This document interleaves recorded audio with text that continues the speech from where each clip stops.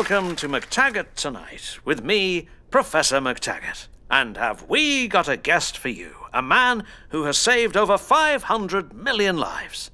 Ladies and gentlemen, he invented the vaccine.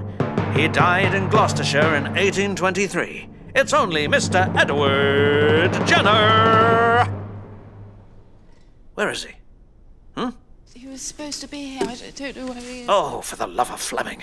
Lucy, I'm dying here. Great news! I found my weather balloon. What are you doing?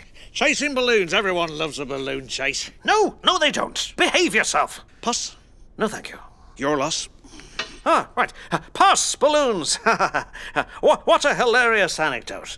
But seriously, why don't you tell us how you invented the first vaccine? Well, I got the idea from a cow. A cow? Yeah, you see, I was a country doctor, and a dairymaid told me she never worried about catching smallpox because she'd had cowpox, and no one had ever died of cowpox, not even cows. I see. So you thought... Let's give everyone cowpox. Exactly. But first, I had to test my theory. Clinical research.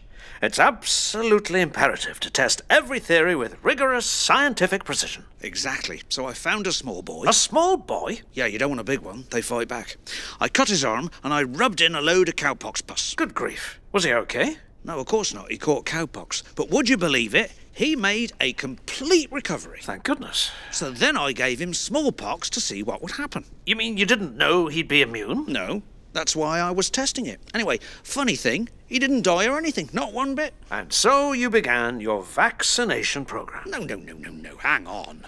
You can't go round giving everyone cowpox just because one small boy didn't die. Could have been a fluke. So I got my 18-month-old baby, did the whole thing on him as well. Oh, my good Lord. And guess what? The milkmaid was right. Cowpox does protect you from smallpox. Who knew? Well, not you, obviously. If you'd been wrong, those children could have died. Yeah, or been horribly disfigured. The last thing you want is some madman rubbing smallpox pus into you. You know, that'd be awful. Anyway, I became famous, saved lots of lives, crashed balloons everywhere, and had the horns of the cow silver-plated to celebrate. And the boy? No, they wouldn't let me silver-plate the boy. I don't know why. Go on, have some pus. Come on. Why don't I rub some into you, see what happens? No. Come on there. Get away from me. Get him off. Robot. Oi, help. Come back here. I've got pus in my crenellations. Oh, I don't want to do interviews anymore.